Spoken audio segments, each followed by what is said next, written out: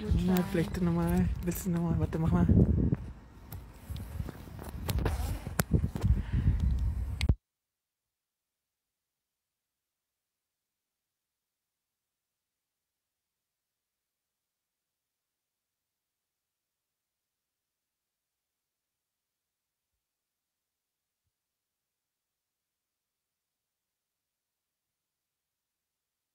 Can you hear me? Now we try again. Can you hear me better now? Oh, okay. Well, technical problems all the time. Okay, I'll start again. My name is Stefania Gavazza-Zuber. I'm a guide at the memorial site of Dachau, and together with Stefan Burger, who's my colleague, and he's doing the filming, and my colleague Maximilian, who's supporting us from at the computer, would like to take you to this visit. Today I'd like to talk about the International Prisoners Committee, which formed right at the liberation of the camp by the Americans. And it was actually already existing as a clandestine committee inside the camp. Before I start, please feel free of asking any question at any time. You can type the question in the chat, and either is Maximilian who will answer directly to you, or Stefan will read the question loud to me. Okay, let's follow me. I'd like to show you where we are. We are now on the former Appellplatz, which used to be the roll call area. And that day, the 29th of April, 1945, there is no roll call. So the prisoners, they stayed all in their barracks. Now I'd like to show you where all the barracks were. They all stay in the barrack, and they are quite afraid. They are afraid of being killed right before liberation.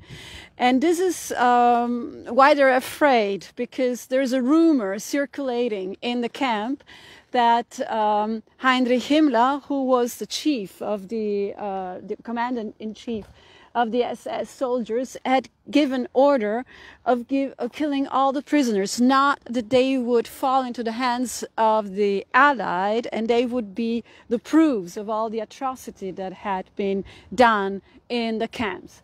If you look, you can see behind me there's a long road, and on the side of the roads where the trees are used to be all the barracks where the prisoners stayed.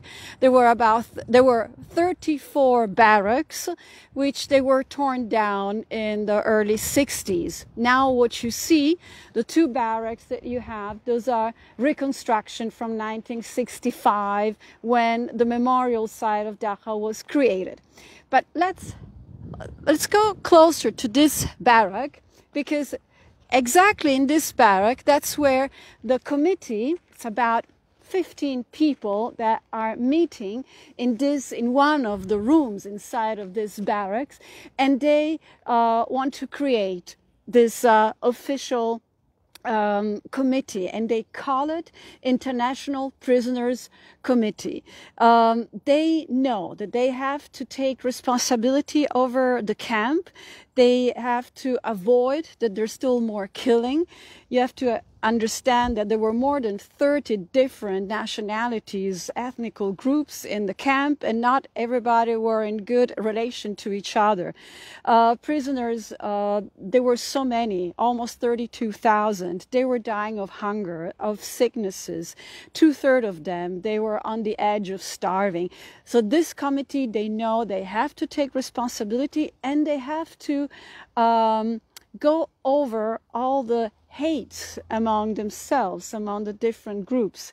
If they have to show and exemplify brotherhood, if they want to be an example for all the other prisoners, and that's what they will do. So this is this reconstructed barrack. That's exactly where the barrack used to be, where they met, and they are there sitting and discussing. But the first problem that they have to, if they really want to show that there's a real brotherhood, they have to, there's a big question. You see a young man here. the discussion about democracy and brotherhood starts because the question is, do we accept Italians and Germans members in this committee? You have to know there are also over 2,000 Italians prisoners who are in the camp, just like almost over 1,000 German prisoners who had been fighting against the Nazi and the fascist. But of course, they are seen from the other prisoners as aggressors, as former fascists. So there is a lot of nationalism in the camp. This young man is called Giovanni Melodia, was called Giovanni Melodia. And the committee asked him to join them, but only in a personal capacity. Because he should not represent the Italians. There are some groups in the committee who don't want to have Germans and Italian, as I said. So he goes in a rampage and he says, how can it be? No, we have to give an example, and we are the first one to be nationalistic. We're the first one to say, no, they can be part of it and those not. He said, how can it be? Germans who were here even before the war started, as opposer to the Nazi. And Italians, Melodia himself, he was 5 years in prison before then he was sent to Dachau by the German troops. So this discussion explodes, let's say, in the committee. Then they are quite impressed about Melodia, because he said, if I cannot represent all the Italians, that I am not going to be part of this committee. They will discuss, and in the end, brotherhood wins over nationalism, because he will be accepted as representative for all the Italians, and also Oskar Müller will be accepted as a representative for all the Germans, which that was a very big step. Let me show you, this is the first minutes of the meeting. If maybe you can see on top, it says the 29th of April 45, and they write all the names of the representative, and you can see that together with the French, the English, the Soviets, the Belgium, the Dutch, the Greek, and all the other ones, you have also the Italians with Giovanni Melodia and Oskar Müller for the Germans. So they actually show a pretty much good sign as an example for all the other ones. They not only decide who's going to be part of the committee, they also decide what has to be done. So if you see, I'll show you here in the bottom, it's still written in German, and soon they will then translate everything in English later on when the Americans arrived. You can notice that there are some points. For example, they decide that in order to administrate the camp, they need that every barrack has their own committee inside the barrack to fulfill the orders of the major international committee and to keep discipline and to keep order in the camp. They also decide that Oskar Müller, the German who used to be the camp leader as a prisoner, he stays in this role because he's a very good person, and they know that he's a person they can trust. And also they decide that all the jobs that the work that the prisoners were doing, like working in the kitchens, working to make sure that the power plant is working, that there's electricity, that the laundry room is functioning, they all have to, even after liberation, they have to keep working, because it's sure, one thing is sure, they will not be able to go right away home. They will still have to stay for a while in the camp. So this is what they decide. Anyway, they're still all here deciding, voting. By the way, they also will vote for a president. The president of the committee will be chose among the English speakers. There were not so many in the camp. My colleague Raffaella, she did a tour, especially on English prisoners in the camp. He was, actually, he was not even English. He was the real identity. His name was Albert Guéris. He was Belgium. But here he arrived with a different identity because he was an agent for the SOE. And his name here was Patrick O'Leary, and all the prisoners knew him as Canadian, French-Canadian Patrick O'Leary. And he took the leadership of this committee. He spoke French, he spoke fluently English, so that was ideal to communicate with the prisoners and then with the Americans when they arrived. And as a second vice president, they chose Arthur Rollo. He was from Belgium. He was part of the resistance in France. And there was another vice president. Unfortunately, I don't have a picture. His name was Nikolai Mikhailov. He was a general of the Soviet army, also with another identity. The SS did not know that he was a general. Otherwise, he would have not survived the camp. So imagine they are here. And the prisoners are very afraid. They're afraid that the Himmler is going to kill them all, give the order of killing them all, that this order is going to be done. Now that the Americans are so close, they can hear already the machine guns and the tanks shooting.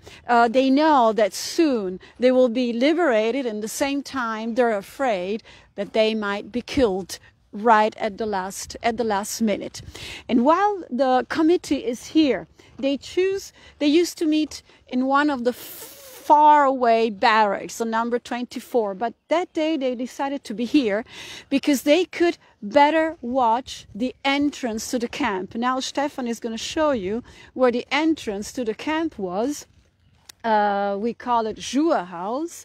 And from there, in fact, arrived the Americans around 5:30. All of a sudden, the committee is here discussing and voting and talking, and then they hear a very loud scream. They hear a very loud shout, and they know the Americans have finally arrived. The joy is immense.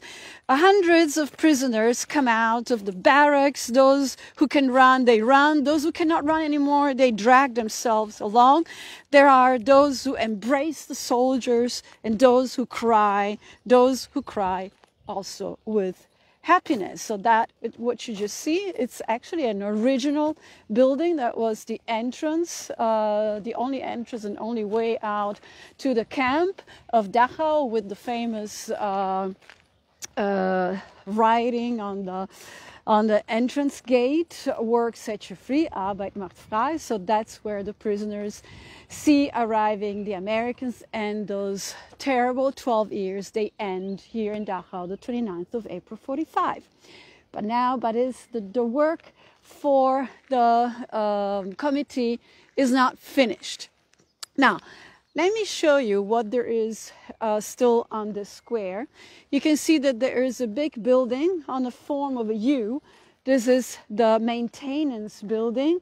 Imagine that that's where the kitchen used to be. That's where the showers, the office building was like an office building. That's where you had the laundry room, all those rooms that were necessary and things that were necessary to keep the camp functioning.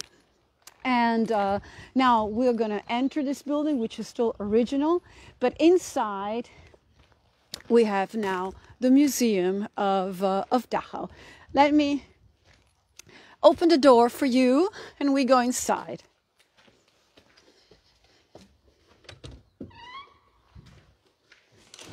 Okay, now we enter.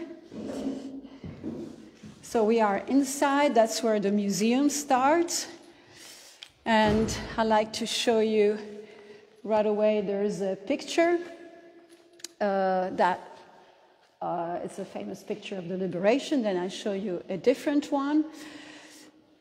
These rooms we're walking through now, they were used to make prisoners working. So I just want my colleague to show you this picture. There's two pictures put together, but here you see what I mentioned before. The American soldiers arrive, and all the prisoners, they even want to touch them. They want to touch them, they want to embrace them. They're very, very happy. And here you have another picture taken by the reporters already the first day of the liberation, there are reporters. Among them, there's Margaret Higgins, a very famous women reporter. She became later even more famous as a reporter in the Korea War.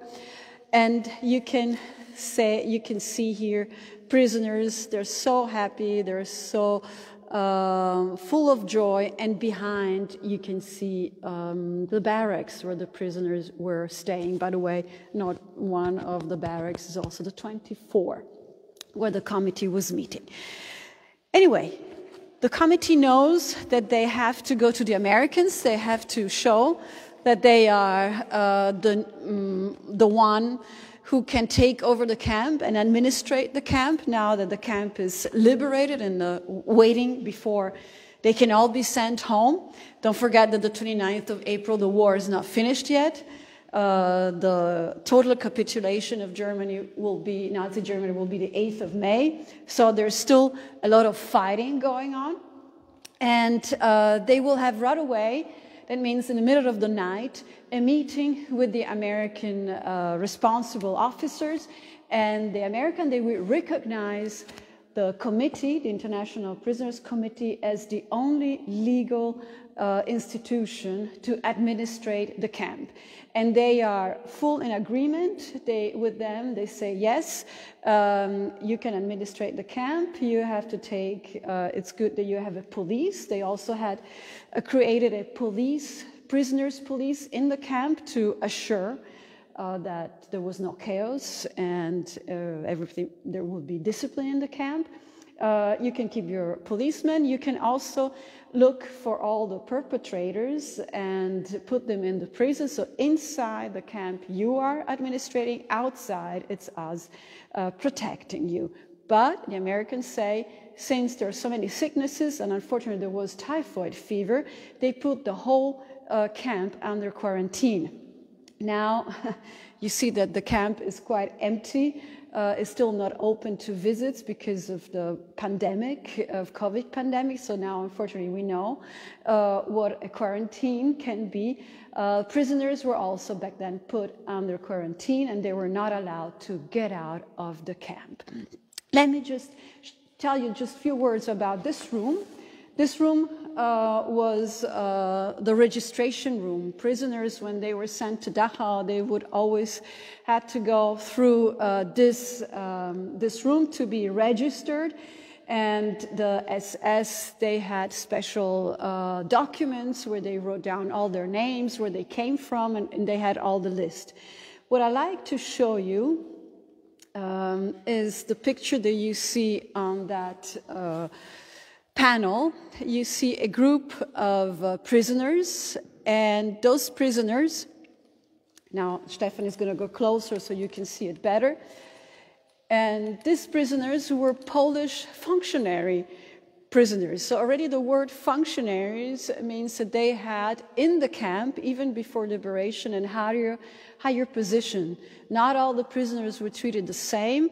Those who were in the title of functionaries, they had, of course, a better treatment. That's why they don't look so sick, they don't look so skinny like all the other pictures you know from concentration camps. They were working, most of them, in office buildings, so they didn't have very heavy jobs, or they were in charge of controlling other prisoners. But this position of a functionary prisoner gave you many possibilities. For example, they could take advantage of the position and abuse prisoners and eat more and have better clothes and not caring for the other ones, or they could try, risking their life, to help other prisoners.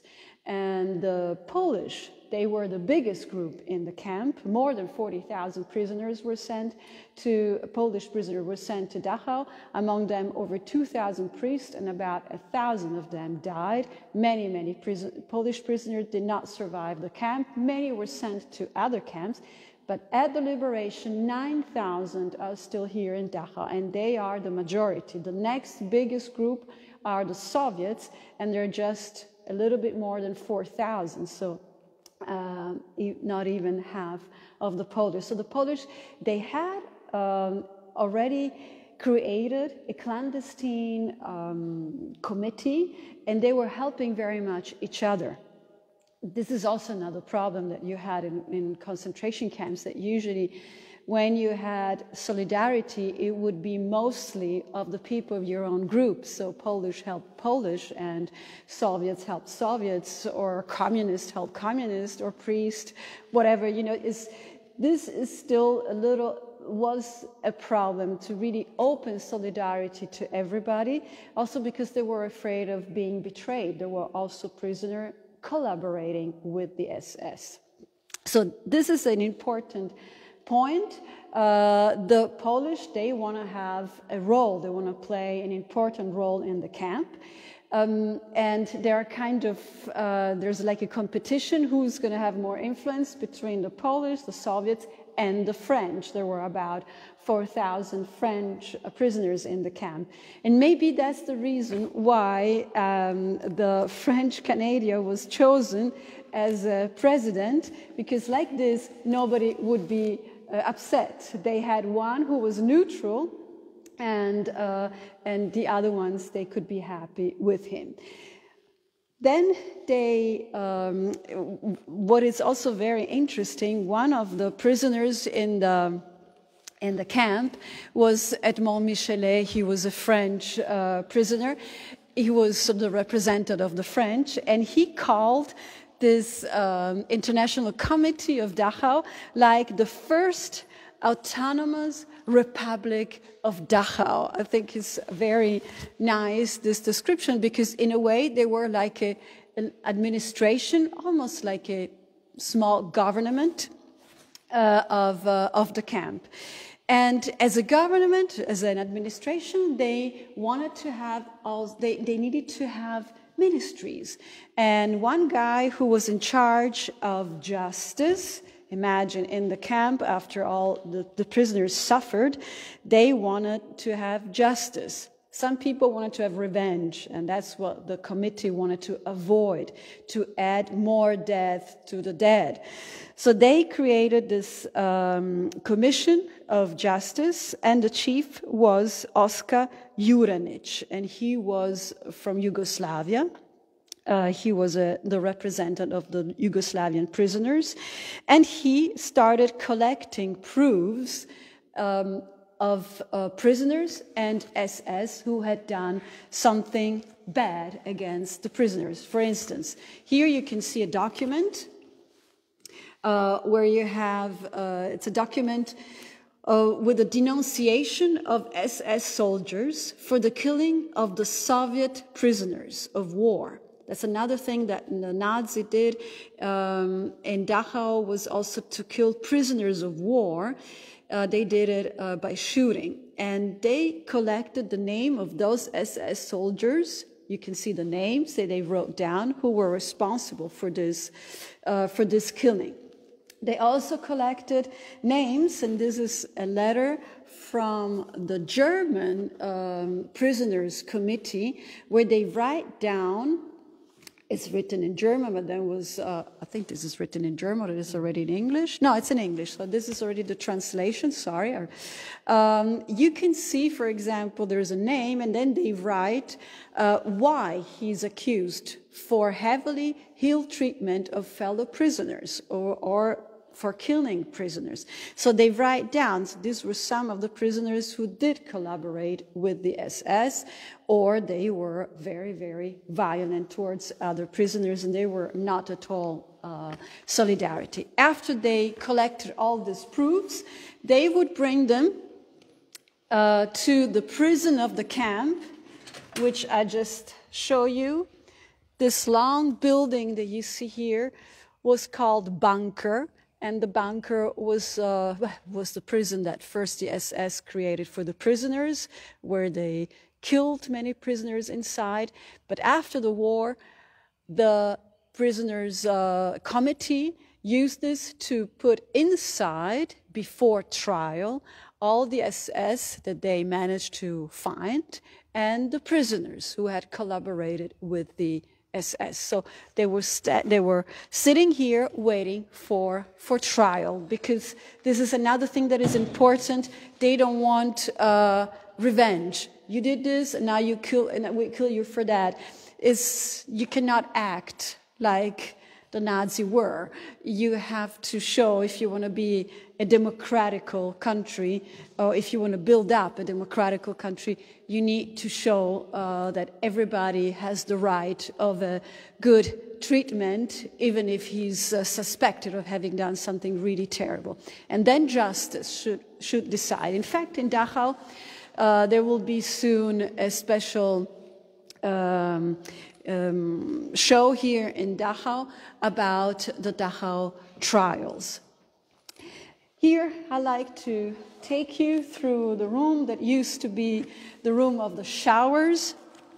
Another document that unfortunately you don't see anymore, where the showers were. They were actually in front of you.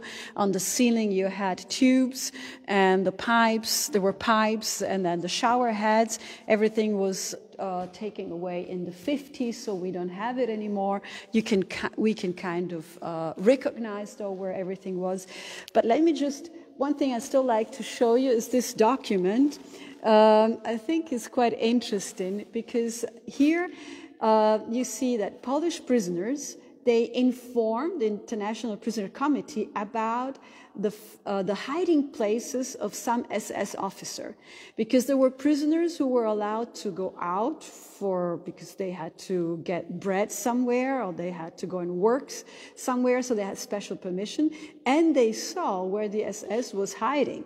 What is interesting is that they write it, and then here, written by hand, is like the answer saying, well, yes, why don't you just describe exactly where these places are, and then we'll send somebody to catch them.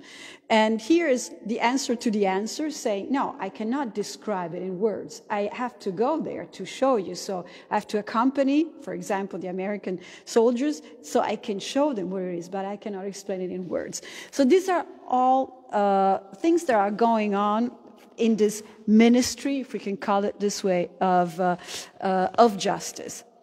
Now, I like to still mention the fact that is not so easy for the prisoners right after the war. We often think, okay, the war is finished, they all went home, but that's not how it was. It took a long time before they could go home. First of all, because many of them were so sick. Second of all, because they had the problem, where do we send them back? The Americans wanted to have exact list where he comes from which country, where should we send him, why was he in Dachau? So they asked the International Committee to write lists, and each national committee has to write a long list of all the prisoners there are in their groups. So the list, it will take days and days before all the lists are ready. Let me just show you. This is, for example, the list that in the end they managed to write down. And it shows you, it's a list divided into nationalities. And you see how many people, the different nationalities are in the camp. And if you look down in the bottom, you can see how many prisoners were on the 29th of April, 1945 in Dachau. And the list, you can see it's over 31,000 prisoners. You can read it here, 31,432. 32.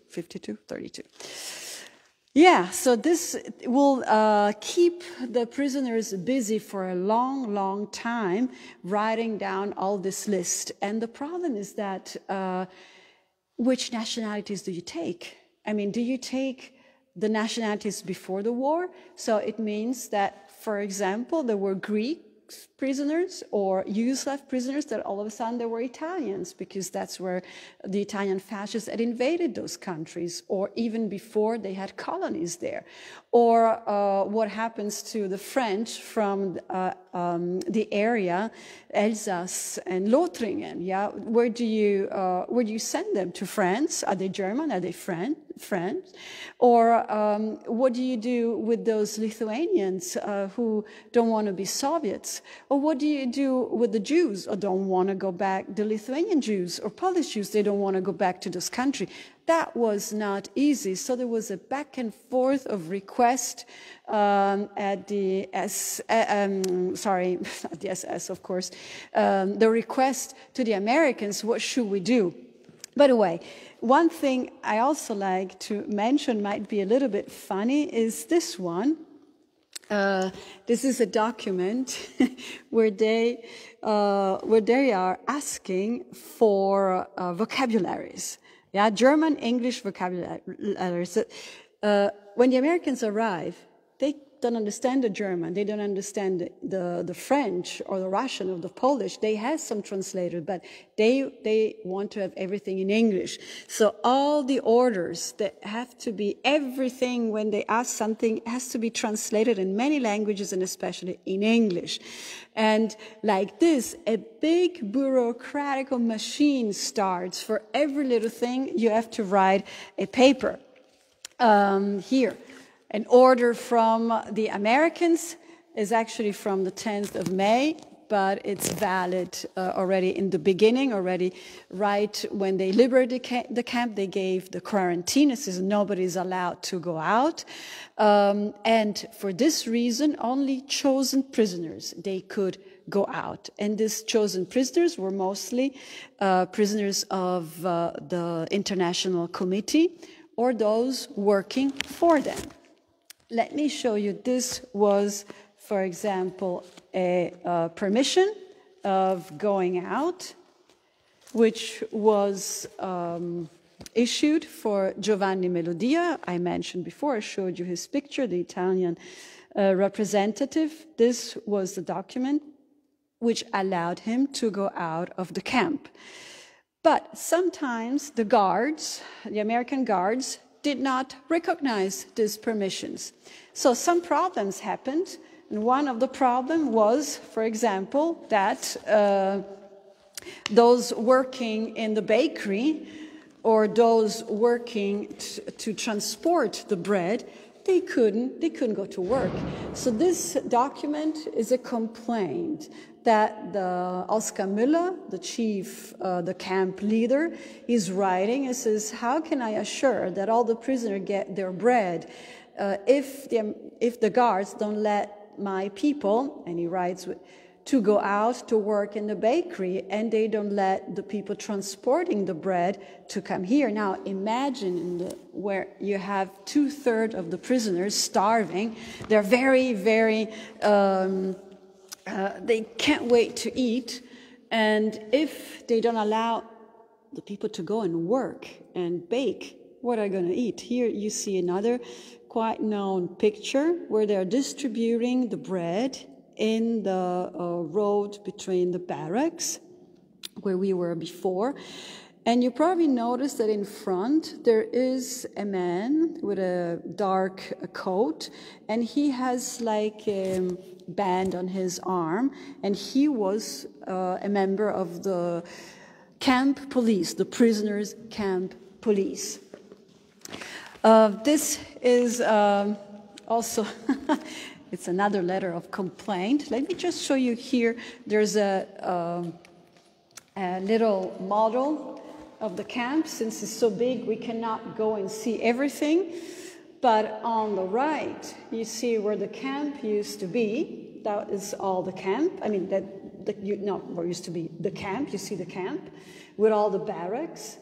And that's where the prisoners had to stay in quarantine.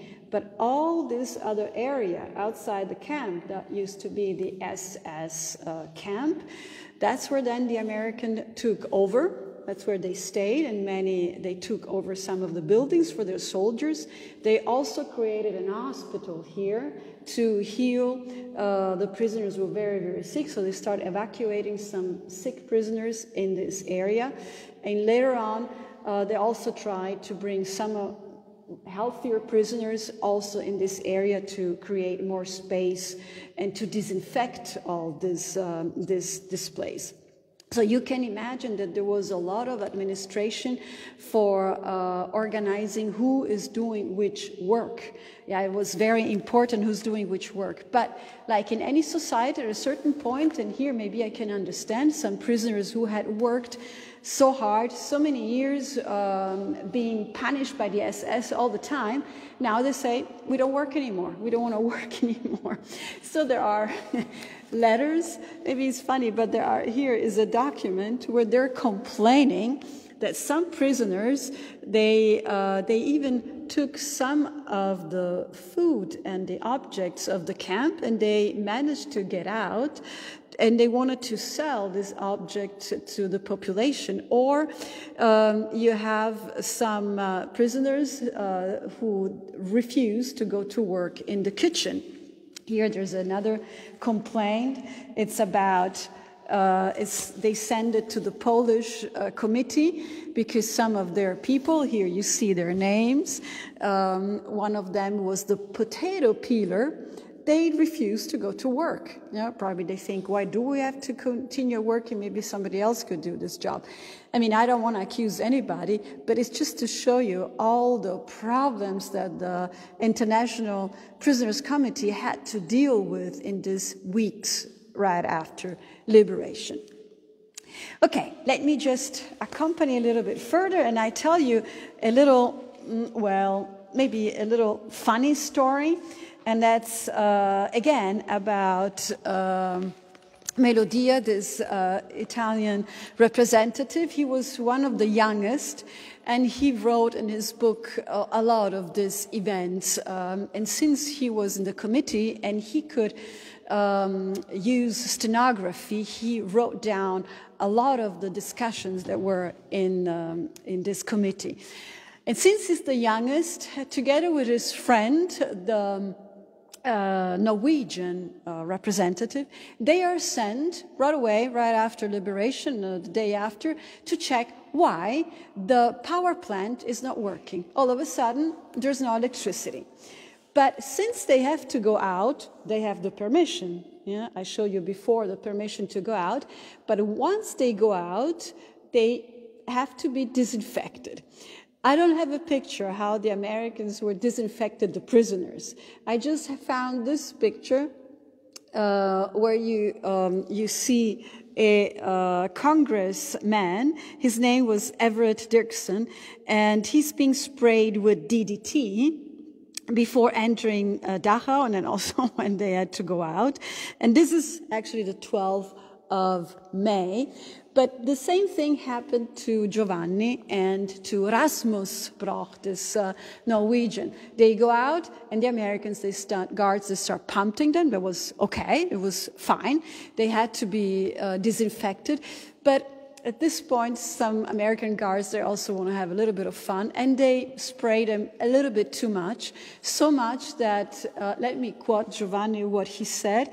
He said that after that, they looked like a floured fish ready to be put in the pan. They were just white from head to feet. Of course, the American guards, they had a laugh. It's okay, that's fine. So they were nice and disinfected. They go out and they arrive at the power plant. When they arrive, which was outside the concentration camp, when they arrive there, they notice in the cellar that the boilers are not working. So they say, so why they're not working? When they go down in the cellar, they notice there are about a dozen prisoners totally drunk. They probably found in the day of the liberation somewhere some liquors, and they were drinking, they were totally drunk and enjoying their new liberty and their new freedom. So Rasmus, the Norwegian, says, they're quite drunk. Let's know, it can be a little dangerous. And Giovanni says, no, I have an assignment. I have to go and tell them. So he always saw the good in people, and he tried to explain, but they didn't have any language in common. He tried to show them that he was with his badge. He was from the committee, and these guys, totally drunk, first they want to invite them to drink, and then another one gets up and is totally upset, and they start, you know, they want to attack them, and that's when Rasmus takes by the arm Giovanni and drags him out and then scolds him. Look, you know, in this few seconds we risked our life, now that we're finally free. So they run to the president, to O'Leary, and then they also go to Olo. They denounce what went on. There was also the American officer there, so they sent the military police there, and they did try to bring to reason these rioters. But while I'm here, let me just show you this picture, the joy of the prisoners. And if you see, this is the barrack 22, and that's the barrack 24, where first this committee used to meet. But the picture you have right next to it, this is a picture that shows what was found in the crematorium area, where the dead were thrown in there. And that's where they found, the American found hundreds of bodies already, you know, falling apart. It was days and days that there was no burning, or they didn't have enough charcoal to burn all the prisoners. And here, let me quote, these pictures will be taken by the Americans. Here I have a picture of Margaret Higgins, who was right here on the 29th of April.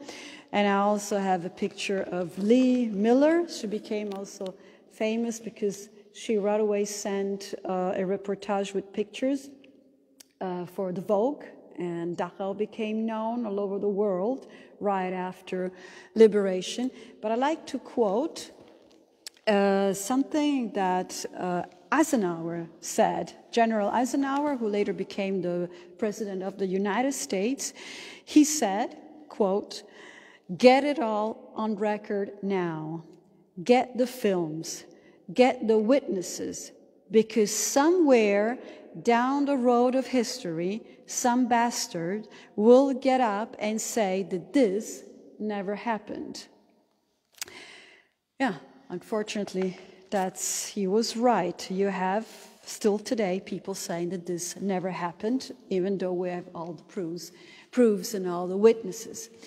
I mentioned so much complaints, I mentioned so much problems, and now the committee, they also have to organize something to keep the prisoners kind of happy, kind of distracted.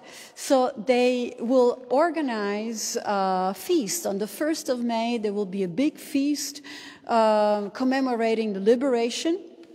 And they also look for actors among the prisoners, for musicians among the prisoners, and they even decide to have newspapers. They want to fill also the minds, not just the tummy, but they also want to fill with culture and bring back the people to culture. They want to help them to get news, to do something nice, to sing together, to have a concert. Here I found one of the newspapers. Most of the different nationalities, they started printing their own newspaper. The Soviets, the French, the Belgian, the Dutch, the Greek, the Yugoslavian, they all wrote their newspaper. Here, for example, it's very simple. They had to type everything, but this is the Italian ones. And what did they write? They wrote what was happening outside, so they were eager to know what's going on. Is our country free? They want to know what's going on, if finally Hitler had been caught, or in fact, they were right that he had killed himself. They found him, or they wanted to know what's going on outside of the camp, what's going on in their country. But through the newspaper, they also informed them of the rules.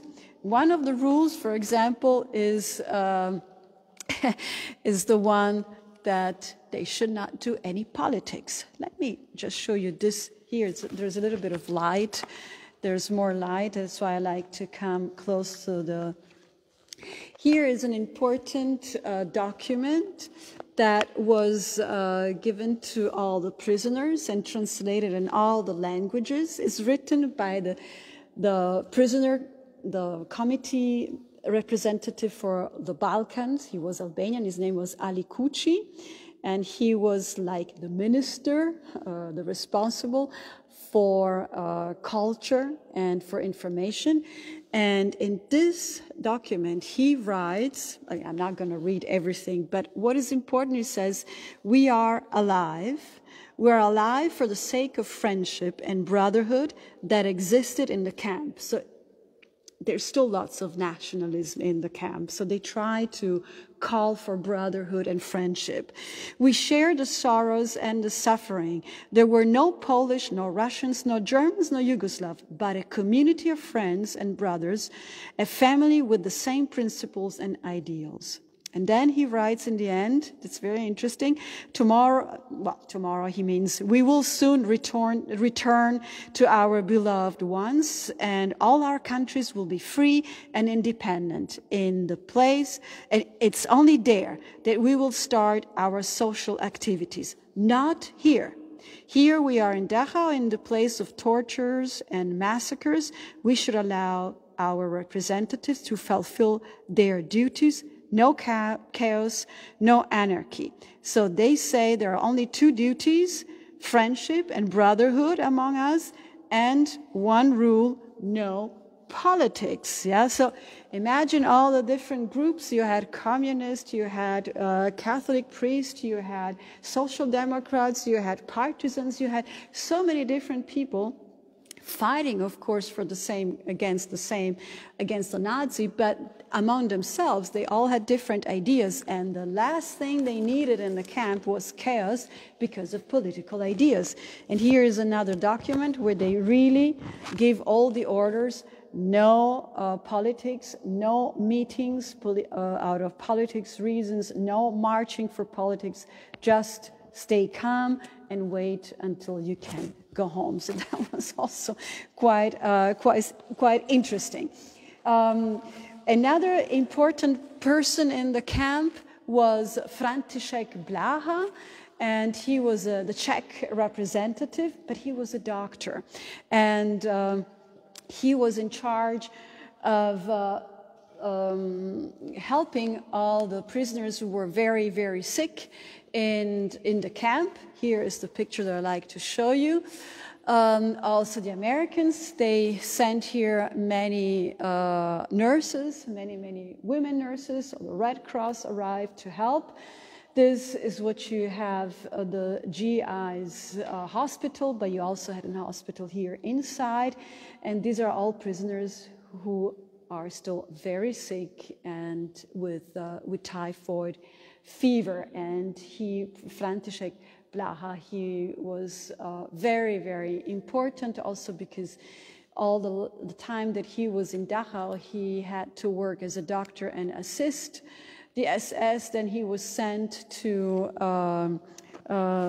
take apart the bodies of the deads, to do autopsies, and he found out many things that were going on in the camp. That's why he was also testifying in Nuremberg, and he also testified in the trials in Dachau. Anyway, the camp is liberated. It will take about 3 months before everybody can go home, and you have some other problems because you have some groups that go home first, some other ones that takes a long time before they go home. So there are also a lot of anger among the prisoners, why they're going home before, why we still have to be here. French and Belgium, they go home quite fast, but of course Soviets or Italians or Yugoslav, they are still in the camp. By the way, the last ones to leave the camp are the Italians. Giovanni Melodia will stay till the end, together with some other 12 people. And this is, I think, is very nice. I like to show you this. While he was reading one of the many communiques, the many minutes written by the International Committee, or the Italian ones, or the French, or whatever, one of his friends, another prisoner, he did a little sketch of him, and he didn't even notice. And then after, when he was ready to go home, gave him as a present, and he kept it for a long time. So this is also important to know the role of art, of culture for surviving, not just eating and clothes, but it's also important, the culture, and that's why this Ministry of Culture and Information was so important, to keep people not to desperate, but to understand. That's why also today in our pandemic is culture very, very important and should not be put too much aside. I like to go outside with you and end our tour. I'll open the door for Stefan. We go out, and I like to take you to the monument, which was built in 1968 by the wish of the Survivors Committee. And there are some words that are very important, and they will always be important, because we should learn from history and from the mistakes that were done in the history. Remember, I mentioned that Michelet, he said that this International Prisoner Committee was like an autonomous republic of Dachau. And it's interesting that in this republic you had 17 different nationalities, and they all had, with brotherhood, responsibility, and friendship, they had to take this duty of administrating the camp. After July 45, the International Prisoner Committee goes apart, everybody goes back home. They're all those who don't die in these 3 months. Unfortunately, many will not survive the months after liberation, but those who manage to go home, they're happy with their family. And only in the 50s, some of them, they will meet again, and they will create the CID, which is the Dachau Committee of International Dachau Committee. Sorry, the words. The International Dachau Committee, and they had asked to create the monument in Dachau as soon as this place became a memorial site. And here I'd like to show you these letters, and I want Stefan to show you these letters, because they are in different languages, and they say, of course, never again. And how can we assure that this never happens again? With friendship, with brotherhood, with understanding, with tolerance for other people. And here, let me just tell you what happened in the 50s. 6 nations, they met in Rome. 6 nations who were before in war with each other. And they signed the Treaty of Rome, which is best known as the economical European community. Now, this became the European Union. We are 27, almost as many nationalities as we had in the camp.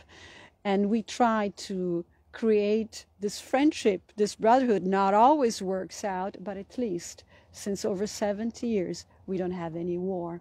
And I think this is very important. So this is my message to you. Put aside all the nationalistic or the generalization of groups, which is unfortunately going on today still. And remember, never again. Okay, thank you very much for your attention.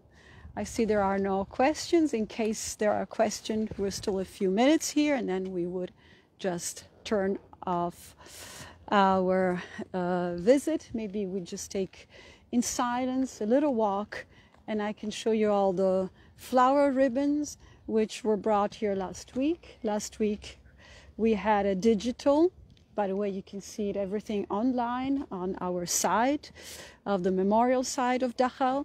We had a digital, let's call it commemoration of the 76th anniversary of the liberation of Dachau. And you see the different groups and organizations and nations bringing their flowers to remember everything that happened here in Dachau.